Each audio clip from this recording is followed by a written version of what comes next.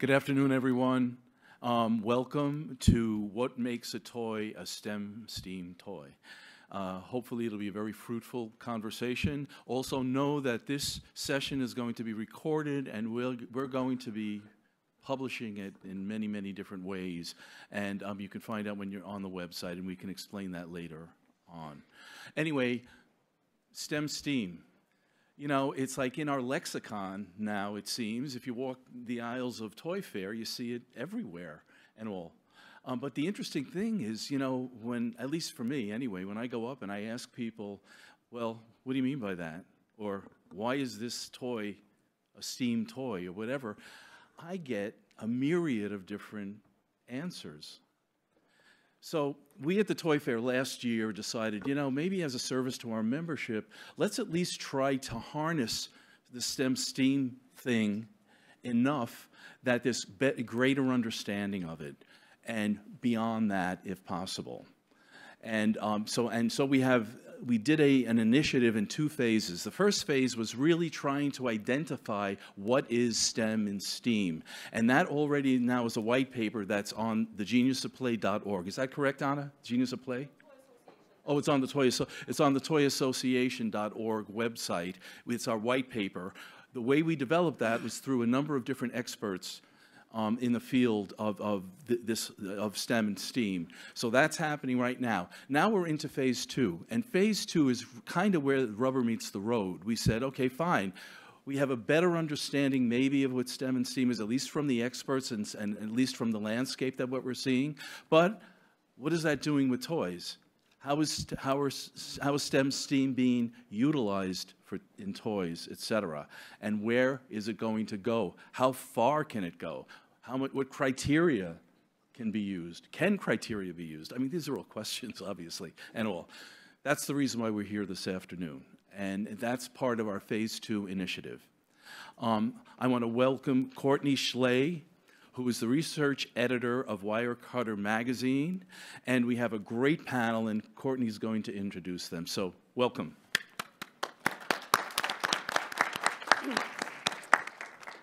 Hi, so I'll start off by apologizing for my somewhat husky voice. We know kids are kind of the center of everything that's happening here, and they're the center of my life too. I have 3 little kids, and at least one of them gave me some virus before I came to New York, so, but I'm gonna try my best. So I'm an editor at Wirecutter, which is a product reviews website owned by the New York Times Company.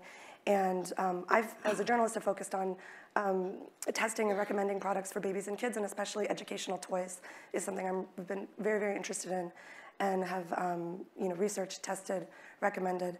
And especially reporting on these connections between play and learning has been a really important part of what I've been trying to write about. So, you know, the questions we're going to talk about today, and I'm going to introduce the panelists next, who are the ones who are going to give us these, this really interesting discussion. These are questions that are being talked about in a lot of different settings, actually. You know, how play and learning work together, how toys can facilitate learning, and especially within specifically this STEM, STEAM kind of world, is something that, you know, child developmentalists are working on these questions in research labs, and parents are asking these questions when they're in the toy store, and they want information, and they want to know more, and they want to learn more. There's a lot to learn. So I'm going to introduce our panelists now, who are going to really get this discussion going. We have Tom Runts, who's Director of Product Development at Learning Resources, which is an educational toy company. Aya Badir, founder and CEO of Little Bits, the modular circuitry toys. We have Andres Garza, who is a senior design manager for Spin Master, and formerly from NASA, right? Netta Rabin, vice president who leads a product development team at Klutz, and Jim Seymour, who is vice president and CTO of eBlocks. So thank you, everyone, for being here, and thank you to our panelists. I'm going to be drinking a lot of tea as I ask the questions, but we'll just get started because we have a lot of questions. And the first one that I'm going to actually ask all 5 of our panelists to weigh in on, I'll start with Tom, which is when we talk about STEM, STEAM toys, what, from your perspective, what are sort of the top, let's say, 3 unifying characteristics that you would say a STEM STEAM toy should have? Yeah, absolutely. And I just want to start off by saying no added pressure when you find out one of your fellow panelists is from NASA. I would say, in keeping it succinct, what we have found as a company is that products that are open-ended by design and play pattern, that encourage trial and error, would be a secondary component. And then, this is where it gets into a little bit of a gray area, I think, one that does encourage an interdisciplinary approach of subject matters. Now, we found early on that doesn't necessarily have to involve equal parts science, technology, engineering, and math. You can end up with products we called Frankenstems, putting things together, but one that definitely encourages an interdisciplinary approach of more than one subject matter in the early learning.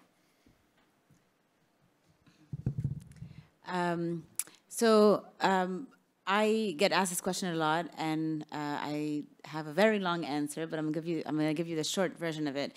I believe any toy can be a STEM STEAM toy. I don't believe that you get to put a label on something and kind of decide whether or not it is. I think the fundamental thing that we have to evaluate is, does it teach the method? So the core method is the engineering method or the scientific method or the design thinking method. They're all essentially the same thing.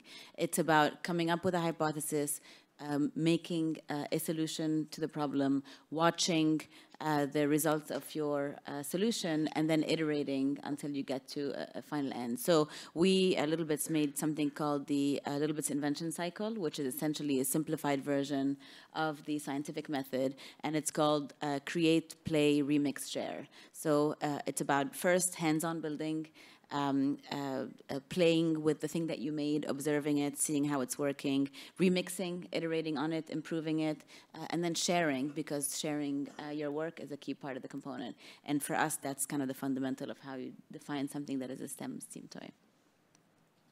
I would agree with Aya in the fact that I like to keep it very broad, find a lot of things that can actually apply to it. Really, first and foremost, like that growth through challenge, those little steps, things that challenge kids and get them to get outside of their comfort zone.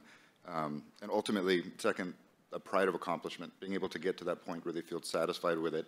And lastly, sparking curiosity, something that actually drives them to continue forward, to encourage them to do more of it. I'd agree with my very smart panelists, and don't want to repeat what they said because I agree with so much of it: open-ended play, creativity, teaching the fundamentals of STEAM. And I would just also add that, it's a toy, so you have to take out the intimidation factor. A kid is more likely to stick with it if it's something they're really interested in doing in the first place, so it's got to look fun. It needs to speak to their talents, their motivation, whatever seems fun and interesting to them, and then they're going to keep on trying. And even if they fail at first, they're going to want to build or make that final thing. And so you've got to introduce something they love. So the good thing about going last is I get to hear all the answers, and the bad thing is I got to come up with something new. But to add to the answers here, first I would say a really good STEM STEAM toy would be one that engages the child. That may be something that's pretty broad and true for any toy, but particularly, we know that when you're engaged and you're having fun, then you're learning. Whenever you're playing, you're learning, okay? So making it engaging, making it something that they want to do will start, get them into the play and the learning aspect right from the start. Then I think a good toy would, a STEM STEAM toy would have some educational information available there for the kids, that now that they're engaged and they're curious about how this works, there's some explanation about the science, technology, engineering, and math that goes along with that toy, because that's, again, how you learn once they're engaged. And it may not be, maybe they won't get into the reading of that you wrote there, but maybe the parents will. Maybe the parents will see the cool thing that the kid designed there and be curious about it and read and then explain that to the kid. And that's still learning. That's still a way to learn. And then the third aspect that's similar to what was mentioned here was the open-ended creativity. Toys that are just all instructive, I would say, are STEM, but maybe not STEAM. instead of saying, okay, do the X, Y, and Z, maybe in your toy you say, do X, Y, and how would you do Z? To make them think through it and apply the knowledge of the things that they learned in that toy. That's where the real arts come in and being able to apply, you know, the learnings that you got from the toy. Thank you. Open-ended is, that's kind of a characteristic that I think almost everybody touched on in their answers about what a STEM or STEAM toy should have. Aya, I'd love to hear kind of your thoughts on if there's a toy that has a right answer, let's say a single right answer, like a puzzle or a certain challenge that does need to be solved in a specific way. Does that toy, therefore, you know, not really meet the full capacity of a STEM toy, just kind of by its nature, or is there a place for toys that aren't as open-ended still within this realm of STEM toys? We found that you need a balance. So when I first started Little Bits, I was very ideological about it being completely open-ended. There'd be no instructions. You have to really encourage open-ended play. But we found that some kids wanted a little bit more structure in the beginning and wanted to see success in what they made. And so now we have a balanced approach where you have an early success that we've designed in, where we give the kid instructions on how to achieve a specific outcome. It helps with their self-confidence. It helps with them getting to know the system. And then right after, we use this as a jumping-off point to make it open-ended. Ultimately, to go back to my previous answer, it's about teaching the method. And the method is, you know, the engineering method, the design method, is really equipping them with the ability to react to change as it happens. So we call that playful failure. And so we try to inject it in the process. So you have an early success, you have an open-ended prompt, and throughout we're making the kid comfortable that failure is part of the process. And so as they're failing, they're using that as input to their next iteration, and then that keeps them going. I think I don't like to make judgments on other toys and products, but I'm not. I don't find that it's a puzzle is fulfilling the full potential of what you could do. That said, you could have a puzzle and another toy, and together they could be complementary in fulfilling that purpose. Thanks, Andres. I'd love to hear also thoughts on this.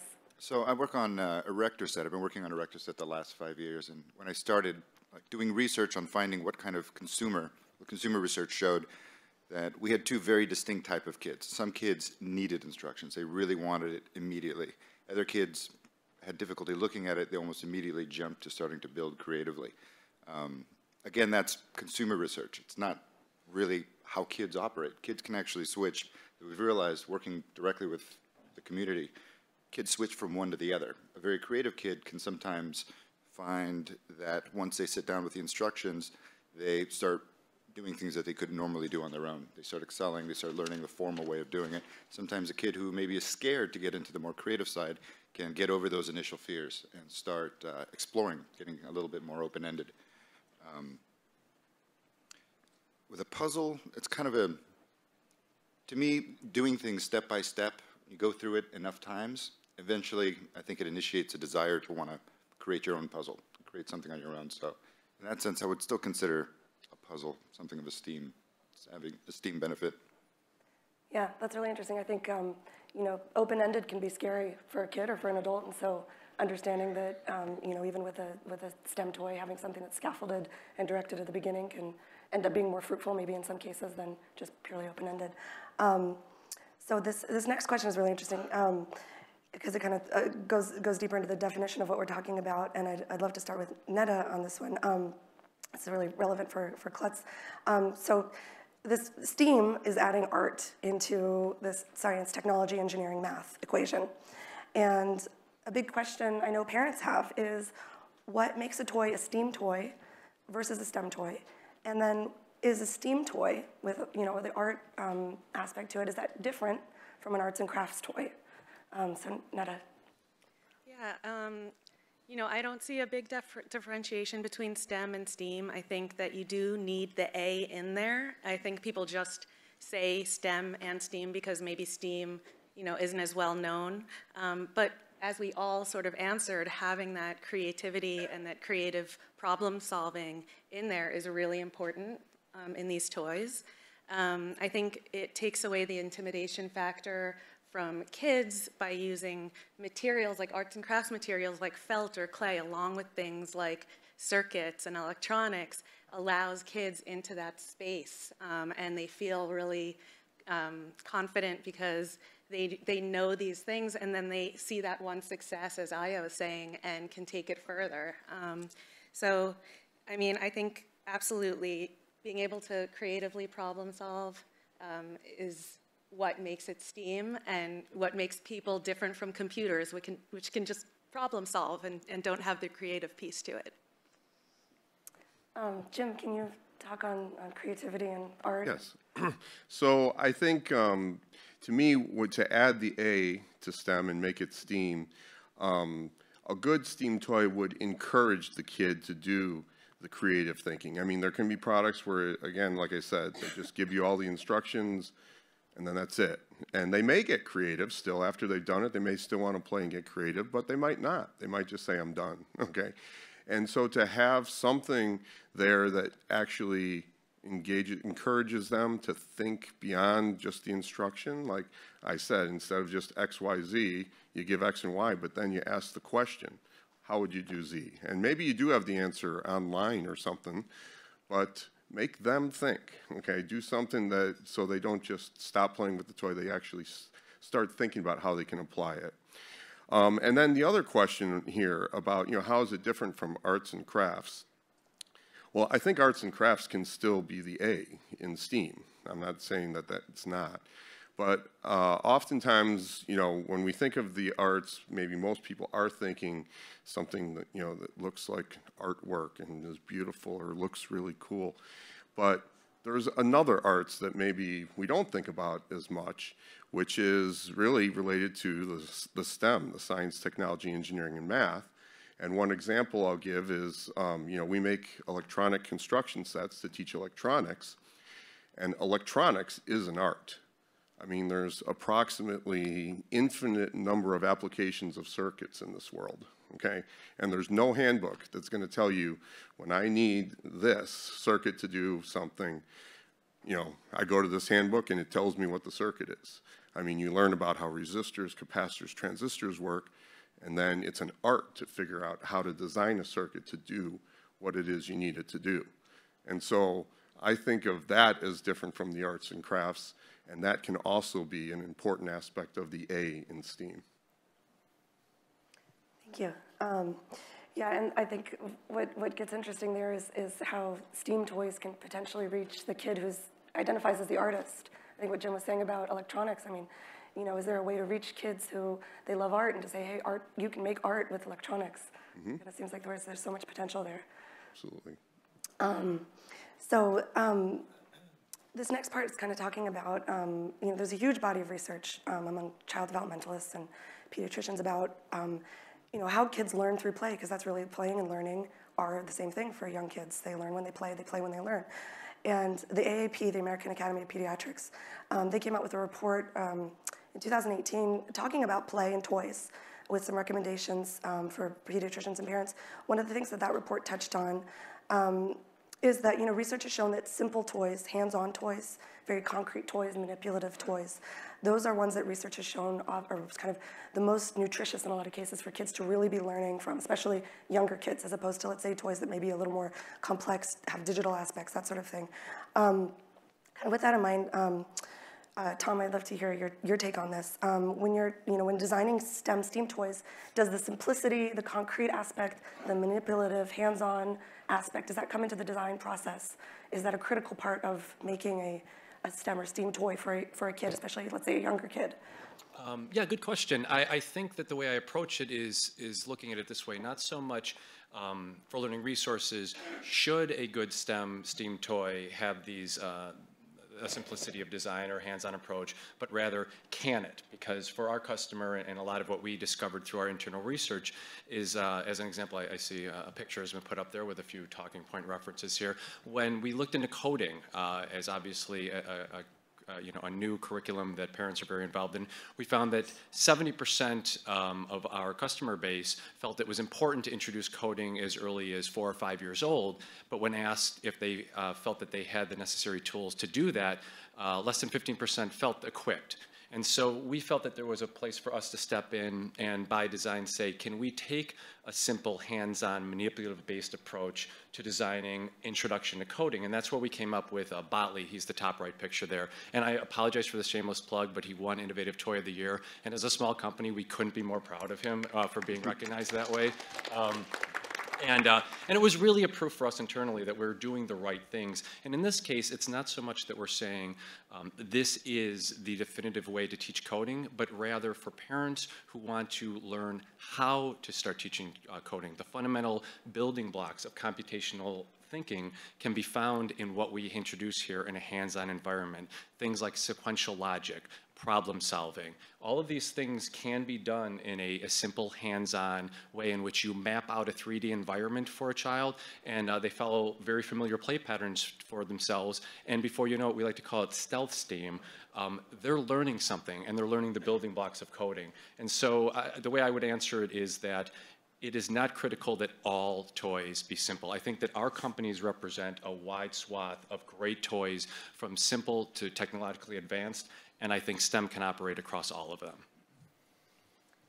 Jim, I'd love to hear your thoughts Yeah, on this. I fully agree that, the term critical makes it sound like it has to be there, and I would agree that, there are great STEM and STEAM toys that are advanced, and there are advanced kids and out there that are going to, really benefit from that.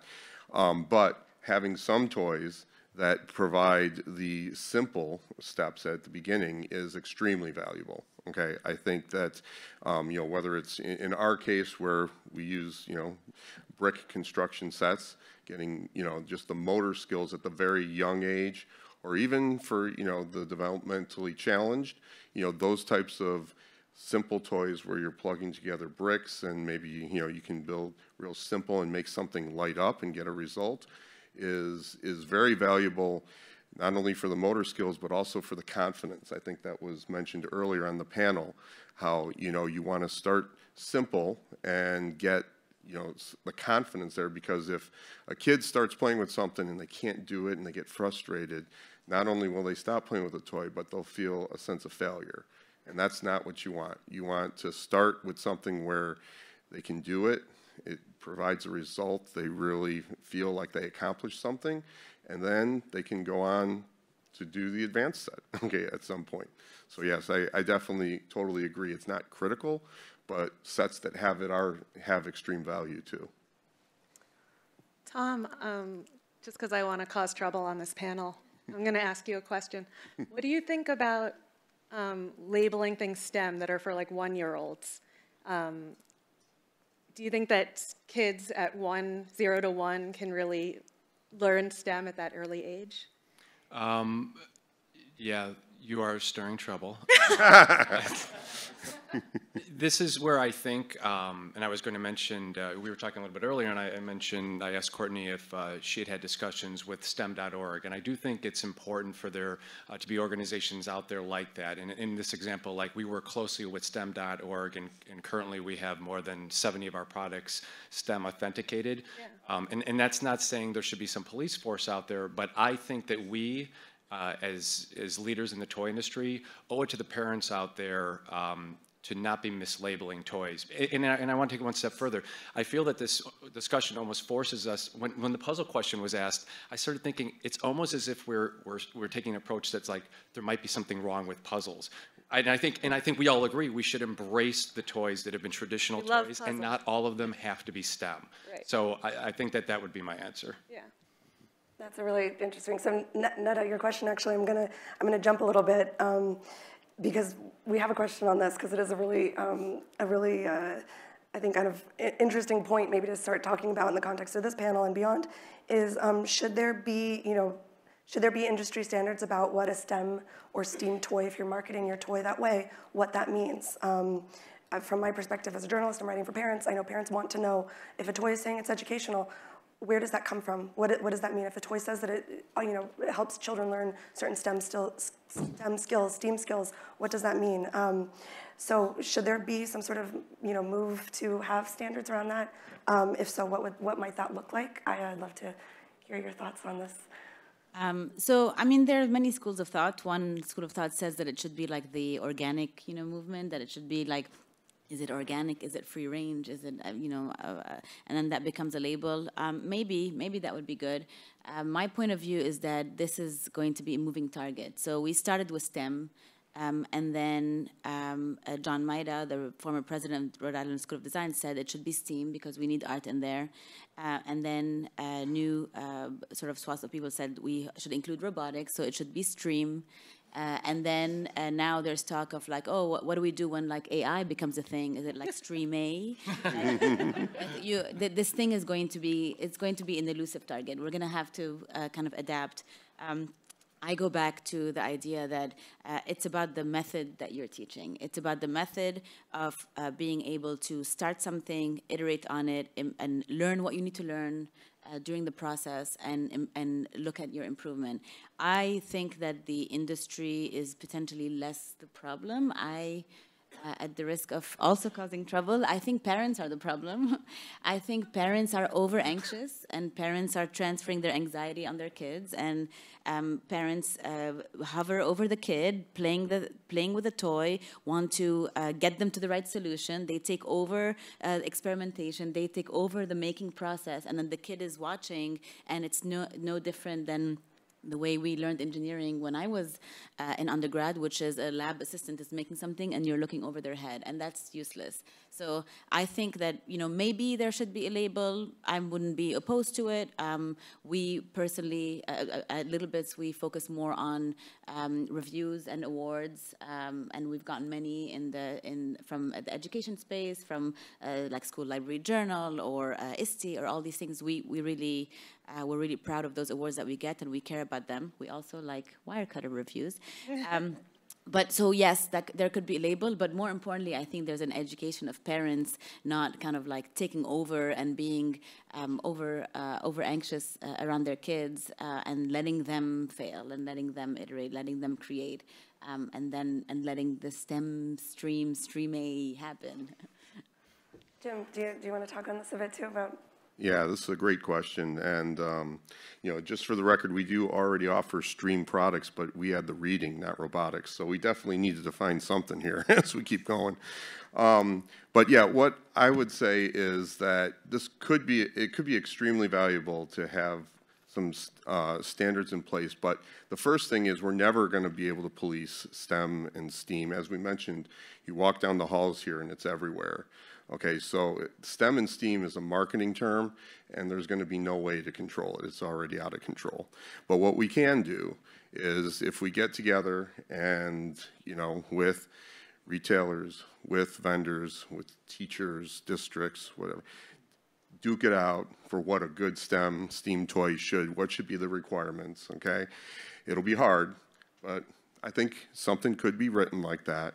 But the key is going to be, if this is going to have any value, there's going to need to be an agency in place that takes those requirements, and then vendors can submit their toys, and they get approval by this agency, and then that seal is what would go onto the box to say, yes, we've gotten approval for the XYZ, toy association for STEM, and our toy has been approved. That's the only way to police it, because you're never going to be able to police STEM and STEAM and STREAM and Stream A and anything on the box. It's going to happen. Just one quick thing, because I think I may have neglected to mention that the last 10 to 15 minutes of the hour, we are going to have time for questions from the audience. So if anything's coming up, please write down questions, and we'll have an opportunity for that. The next question I want to talk about is about social emotional learning and social interaction through play and learning. This is something that developmentalists know that children learn a lot through not even necessarily the toy itself, but through the way that that toy or that play sphere may promote communication and problem solving and cooperation and all of that. And so I'm curious, Andres, I'd love to hear from you first, is is designing opportunities for social interaction within the toy itself, whether it's children together, children adult. Is that a part of the design process for a STEAM toy, for a STEM toy? You know, I think we've started distinguishing STEM and STEAM primarily because we found a need to have more kids pursue this as a profession, to enter these fields, to pursue it as an opportunity for a career. And, you know, working in this space, we realize you're working very much on products or services, things for other people, for consumers. And I think a key component of that is social, actually having that, like a sense of empathy, an understanding for what that consumer is going to experience on the other end is critical if you're going to be doing it successfully. And being able to understand how their eyes see things, how their hands will interact with the product, all of those delicate little details are really what determine how well you can actually execute a product outside of just the basic scientific principles that it's teaching. Tom, I know you have experience as a teacher as well, and also with your company in classroom settings. And so I'm curious if the social interaction aspect of toys and STEM toys, educational toys, is something that is talked a lot about in the design process or in conceiving them. Oh, yeah, absolutely. And I think that, you know, innovation in the 21st century is going to be driven by collaboration. I think the romanticization of Edison alone in his workshop coming up with the next, you know, great invention is just that. It's a romanticized notion. The idea of preparing our children for the real world, which I think ultimately is a big goal of all of us here at this table, involves teaching them, you know, emotional quotient and social emotional learning. And our roots in the education system in the schools is really where our DNA is at. And by that I mean many of our products from the ground up were designed with the idea that multiple children would be engaged with them together at one time, and the guides are even written and such. And if anything, sometimes when trying to get our products into the parent market, we would have to try to find single-player approaches because so many of them are designed for a collaborative input. And so teaching those skills early, teaching children that the real world involves working with others and solving problems together, and then building that into the design, whether it's through guides that encourage multiplayer approaches to something, challenges where one child can set up a challenge for another, or collaborate on the challenge together, I think is very important. And sometimes the trade-off is that you end up having to put a lot more into your product that might not be in the costing that you want, but it's the right thing to do because it's really important for children to be able to learn these skills early. So just a quick thing I want to jump on, particularly on social interaction. So this is a question I get all the time, and I'm sure many panelists get it as well, is what do we think about screen time? A lot of parents are very anxious about the amount of time their kids are spending on the screen, and they're trying to get them off the screen and really kind of nervous about it. And every other day there's a new study that says ban screen time before 18 months. You can allow it between 18 and 24 months as long as it's 1 hour and it's educational. If you're watching and you're with someone, it's okay. Actually, it's necessary because otherwise they won't understand how to use the screen. It's continuously contradicting research that's happening. But I think what's important is to remember what we already know. So we may not know the impact of screen time. We may not know the damage or the benefit that a screen has, and we're gonna find things out every day. What we do know, and there's decades of research on this, is that social interaction is a key component of helping with development of kids. That is a fact. That is not debated. That is, there's no need to create new research on it. We know that it's a key component of how kids develop as well-rounded human beings, as collaborators, as creators. And so I think then by inference you can say if face-to-face interaction is so important and the screen is in the way of that, then it is taking away from something that we know is working, so we need to make more room for what's working. What we believe in is there's always kind of a blended answer. So mid last year, we acquired a company called DIY.org, which is an online platform for learning for kids.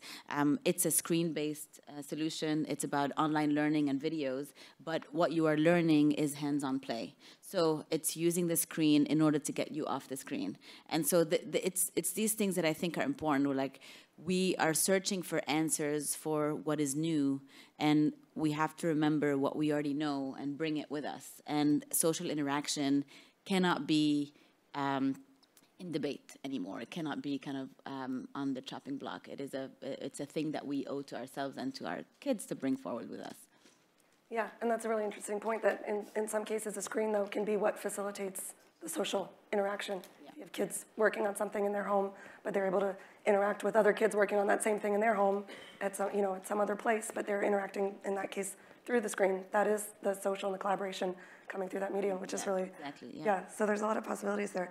And this kind of leads to our next question, which is, as a goal, I know, of STEAM toys and this whole push to prepare more children to eventually, hopefully, enter into STEAM careers and pursue that. Part of that is helping kids and also maybe their parents overcome kind of innate fears that are often kind of embodied about, these, like, science and technology and math and this idea, certain kids growing up. I certainly have this as a parent. I'm not good at math. I don't have a math brain.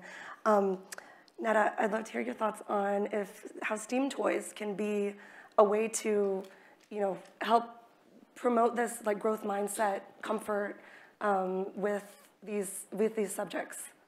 Yeah, absolutely. At Klutz, we have a line called Maker Lab, going off of the whole maker movement. And the tagline for that is empower curious minds. And I just love that so much because kids are naturally curious. We know that. And what does it mean to empower them? It means giving them the tools and materials that they need to feel successful and build that creative confidence, and realize that they're actually good at this and they enjoy doing it, and maybe it'll lead them to do something else. So, a kid might say, I'm not good at math, I'm not good at science, but they want to grow crystals and make a really cool crystal dinosaur, or they want to be able to engineer a gumball machine. They'll want to, fold paper airplanes and learn about drag and lift. So once they realize they could do that and they're comfortable with that, it's going to really give them that confidence. And, parents also, I think they're the ones that know that STEM and STEAM is important, but they might not realize that it goes beyond coding, it goes beyond chemistry. There's so much more there. And so it's up to us as the toy makers, to really introduce those subjects in ways that will help the kids feel comfortable. Andres, can you talk about this question too, about how toys can be a way to help, kids, parents kind of overcome maybe an intimidation about STEM subjects? It was a term you mentioned earlier, scaffolding, and it's something I heard working with a lot of educators who focus on teaching these challenging subjects, kids who have difficulties with these, and basically trying to give kids those easy wins. And it's something we struggle with our product, getting kids to that baseline where they're feeling challenged and they're feeling pushed, but you're not getting to the point of frustration and quitting, and getting them to be able to build upon that and work creatively. Also, watching kids when they are working creatively and working on their own, you see them actually going only at a pace that they're ready for. And you see them sort of getting to those stopping points and finding their way through it naturally. And that's something we've noticed. So this question's for Aya first, because I know this is something you've spoken about a lot, and this is really critical to what you've built with Little Bits, which is that, so inclusion and diversity are really important. We know this is really important in getting more, Americans, more people into STEM fields, because we know that women are underrepresented still. We know that, people, from different cultural, socioeconomic backgrounds can be underrepresented in STEM careers. How can toys help to increase diversity within STEM? I mean, is that a push of something toys should be pushing themselves, companies should be pushing themselves to do, and if so, what might that look like? I think not only it's something that toy companies should pay attention to, I think it's borderline irresponsible not to. I think that there's a major problem with diversity in STEM at the adult stage. There are lower numbers of women in STEM fields are actually declining. Minorities are very underrepresented. Technology field in particular has become, technology companies are defining how we interact with the world, how we interact with data, how we interact with each other, how we interact with countries, how we interact with the environment. And so the role that technology plays is huge. And when in those roles, the real population is not represented, then a small group of people is making decisions for the rest of the population that I think is actually very dangerous. So we need to get more women, we need to get more minorities, we need to get more languages in leading positions in STEM, and that's, I think, you know, a call to anybody that would that is able to affect it. We have always considered this extremely important. I started the company in 2011, and I used to call it a hidden mission. It was a hidden mission to get more girls into STEM and tech. It was hidden because I didn't want us to be pigeonholed as a girls' engineering product, and that was important because we needed to gain credibility as a STEM toy and tool for all kids, and also overcorrect for the diversity problem. So everything we develop is gender neutral.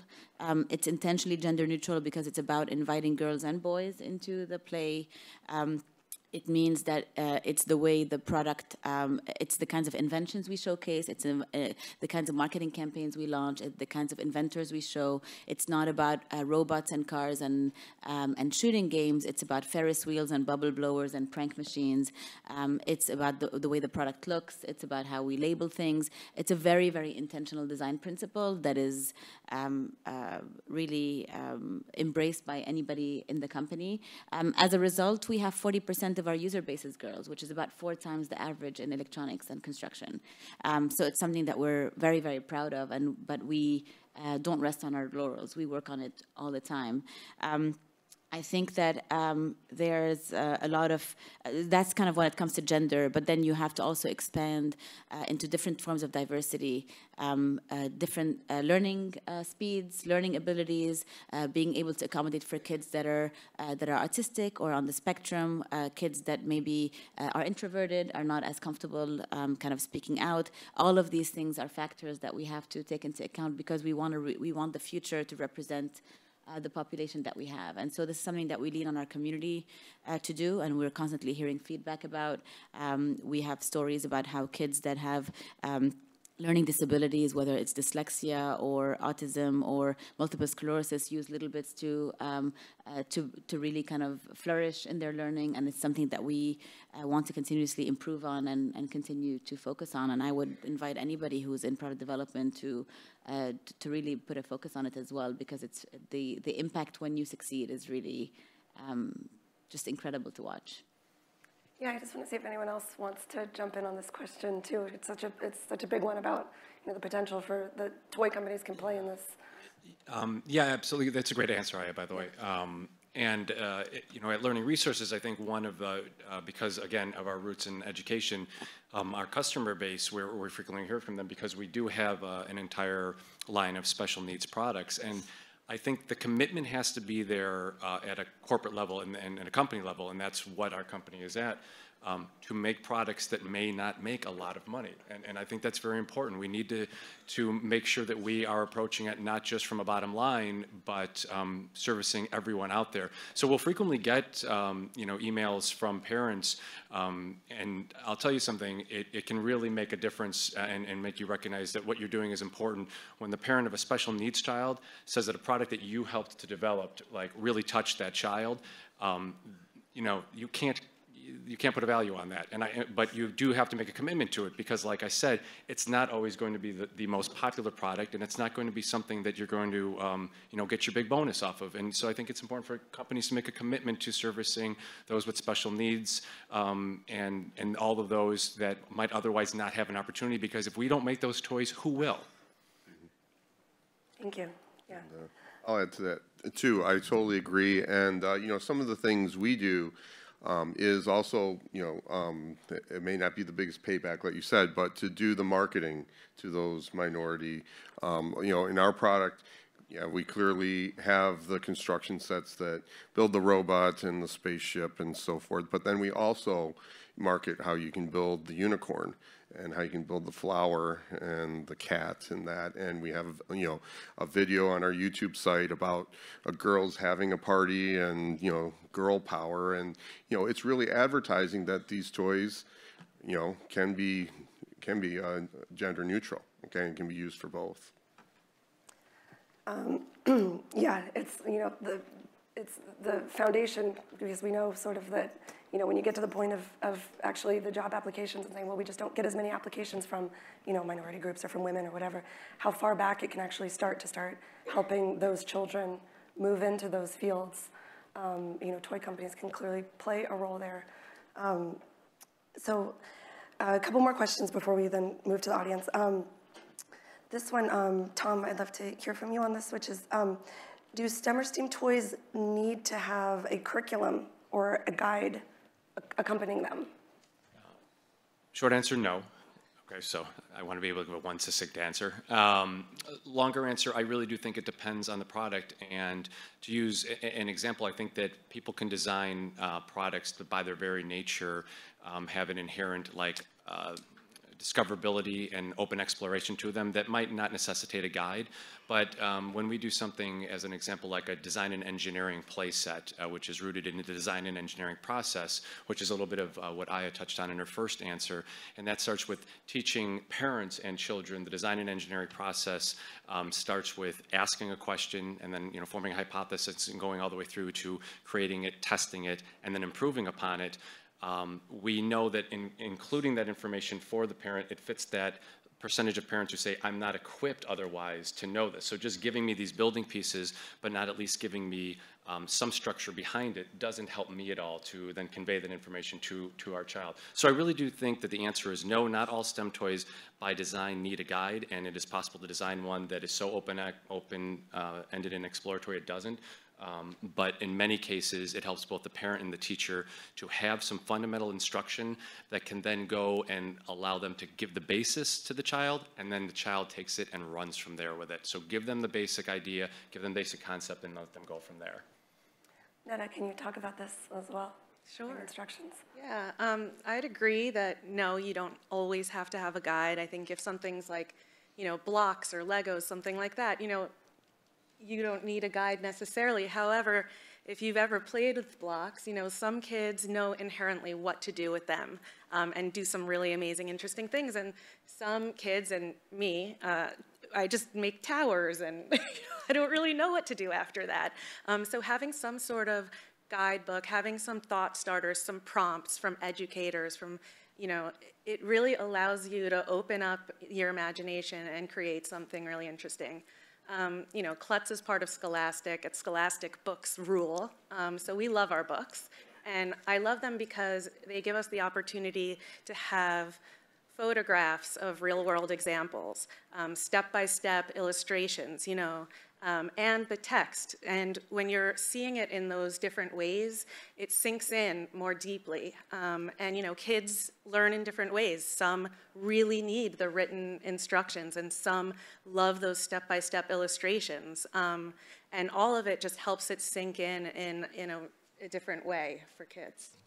Yeah, I think this kind of takes us back to one of our first points, which was about open-ended versus, you know, more guided. And yeah, that's really interesting. So I think we are now going to take some questions from all of you, I hope. So if people have a question, please raise your hand or stand up. And there's people coming around with microphones. Hi, how you doing? Thanks for taking the time to do this. My frustration is I took my toy store and I created a hands-on play area in it that's based on history, because I found that although parents have a lot of lofty ideas, they don't have the backgrounds to be able to get down, or even they're a little bit intimidated maybe, to get down on their hands and knees and play with the kids. So a lot of times it's hard to sell the toy if the parent themselves is intimidated by them. And that's the thing I see with the STEM and the STEAM, because this is a new thing. And you know, and there's that segment of grandparents that buy a lot of toys. I would say now it almost seems as grandparents buy more toys than parents. But so I wonder how it would be to be able to make it maybe teachable to parents and reachable to children somehow, like within, because the instructions, parents look at them like they just went to IKEA. They don't want to, they're like, okay, I'm going to give this to my kid, and they're going to figure it out.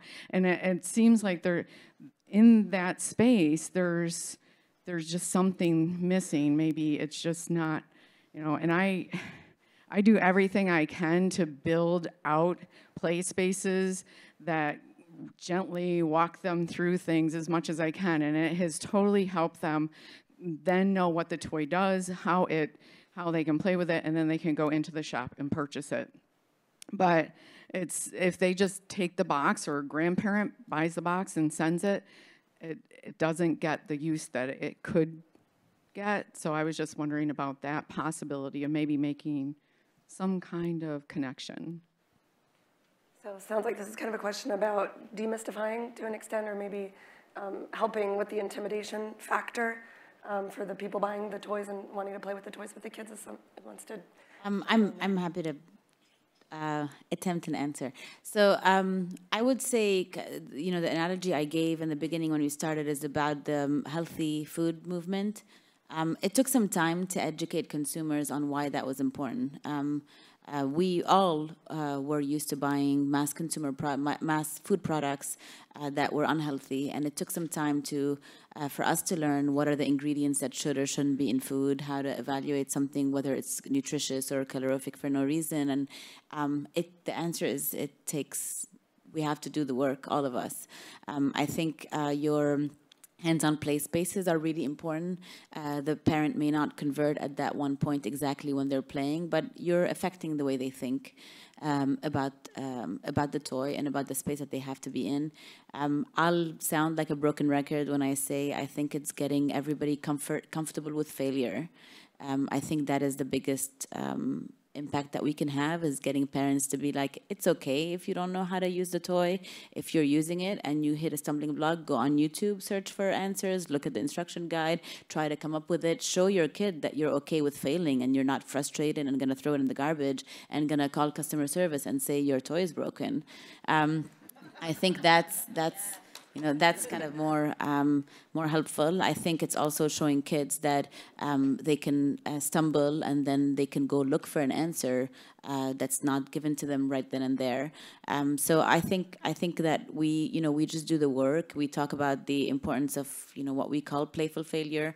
Some of the things that you're doing, I think science museums do very well. So I think science museums are incredible, and they're beautiful spaces, and they need help thinking about how to get kids in there and more collaborations. And so I think there's a lot of room to do stuff with science museums as well.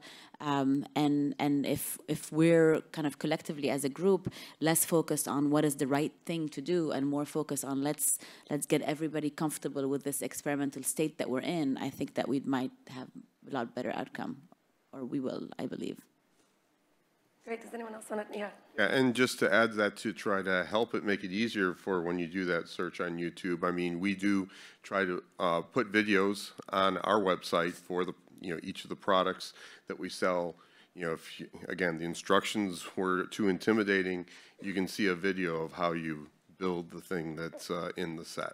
So there are things we can do like that to, again, try to reduce the intimidation, make it easier on parents and children. I know for one of our sets in particular, it was used in the school, and with the instructions, they were having trouble, but they went and saw the video, and oh, it worked, and it was great, and now they got it. Okay, so that may be one way. I also think that the onus is on us to make sure that the products that we design are age appropriate. Sometimes I think we can all be guilty of designing something that we're pretty sure children at a certain age are capable of handling. Let's make sure that those children can, in fact, handle the product at that age. And if they can't, make the necessary adjustments before putting it into the marketplace, and then make sure that the instructions that are included, to your question, are written in such a manner that the common parent who might not have a background in STEM or STEAM can follow it and not be intimidated by it. I mean, I don't think you can emphasize enough how important a well-written guide can be. Anyone who's put something together, whether it's a toy or a consumer product, can attest. I've sometimes been in glory. Look at who made this guide. This is a piece of art. I was able to do this by myself. It's a great thing when you can put something out there that is easy to follow, and we should hold ourselves to those standards.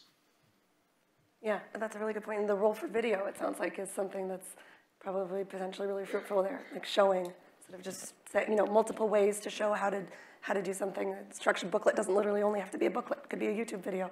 Do we have any other questions? Hello, are you on? Oh, hi. As a professor of early childhood education and somebody who prepares people to spend their lives with young children, I want to add some letters for this STEAM, STEM, stream, and I want you to see if you can help me with this, thinking about this. S-T-R. What's your R? Reading. E-A-M. Let's add another M to that. Music. How involved is music in terms of technology, mathematical thinking, et cetera, et cetera? Then I'm going to add 2 S's for social studies so that my students, my college students, when they graduate and they're finished, are you ready? In terms of their preparation in working with young children, it is science, technology, reading, engineering, art, mathematics, getting it? Music. Social studies. And of course, how are they doing that? And I love what your comments were through direct involvement. And I heard you say physical, tactile, kinesthetic learning. That's what early childhood education is. So congratulations and applause for all the things that you're doing that helped to promote STEAM and STEM and STREAM and streams. Thank you.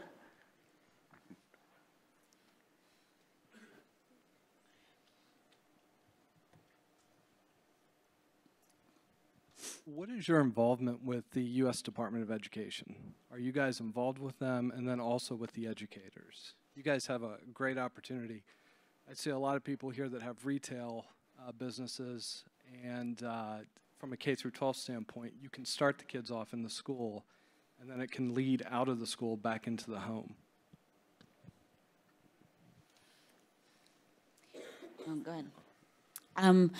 Little Bits has been working with the New York City Department of Education for many years. We have some initiatives with the U.S. Department of Education, but our bigger relationship is with the New York City Department of Education, and now it's become a template that we're starting to talk to other states about expanding. So the New York City Department of Education for the past many years, I think this is the 4th year, they've been doing something called the Summer of STEM, and we've been a toolkit that helps there. It's about 2,100 students, about 300 teachers, I believe.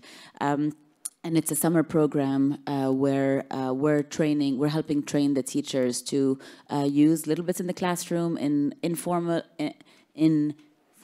and informal learning. We've been doing it for 4 years because it's been doing so well, and so now we're ready to take it to other departments of education and states as well.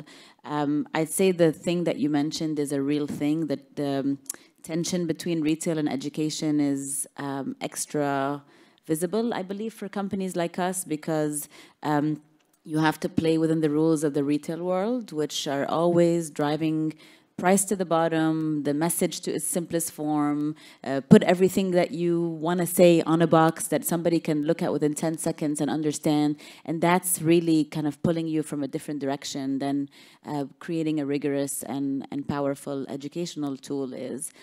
So we, Little Bits, have decided to start spending more time on education because we see that it's a bigger leverage point for us.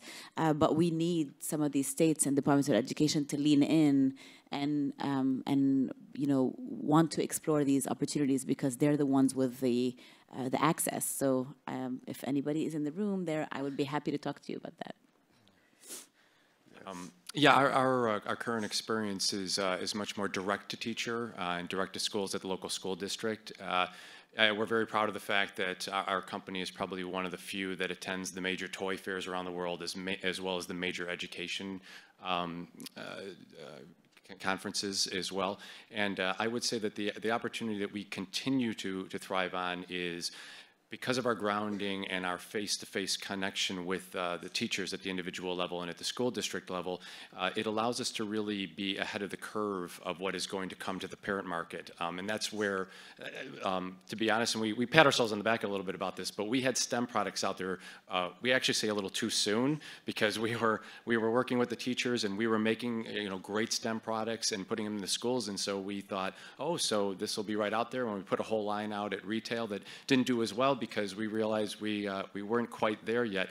But that is really important for us, because having that face-to-face time with the teachers allows us to know, first of all, that it's, to your point, sir, and thank you very much for those comments, that we're getting all of the streams as they're occurring, at the early age, and then making sure that that can translate into the home market, in an acceptable format. And I'll just add to that, we also work directly with the schools, also, with distributors that can build curriculum around bundles of our stuff and then actually train schools, okay, so that the schools on how to leverage our products for teaching STEM and STEAM and technology. Also, going to the, as mentioned, the educational conferences. We were just at ECRM, where I'll have to put in my blurb now. We won first place Buyer's Choice Award at the educational session. Okay, so very much appreciating the educational aspects of eBlocks. So doing more of that absolutely is being able to reach out to the educational space. And one thing I want to point out is there's a report, from the U.S. government about trying to create these STEM communities to do more of this. Okay, to get more kids into STEM. And it's a 50-page report, and the one word that was never mentioned there was toy. And so I really think that we have a lot of work to do, okay? I'll even include ourselves. I mean, we got to get out there. Toys are one of the best educational tools out there, and there's nothing wrong with having toys in schools. Okay, that really is work we need to get done. That is an excellent thought to end our conversation on. And I want to say thank you to our panelists. Thank you to our audience for being part of this conversation. Thank you to the Toy Association, who have invested a lot of time, a lot of work, a lot of research into this whole conversation of STEM toys, of STEAM toys, learning toys. And I hope it's the beginning of what will continue. If people have more questions, I think that many of our panelists would be happy to answer them one-on-one. I would obviously be very happy to answer any questions you might have. So thank you so much to everybody.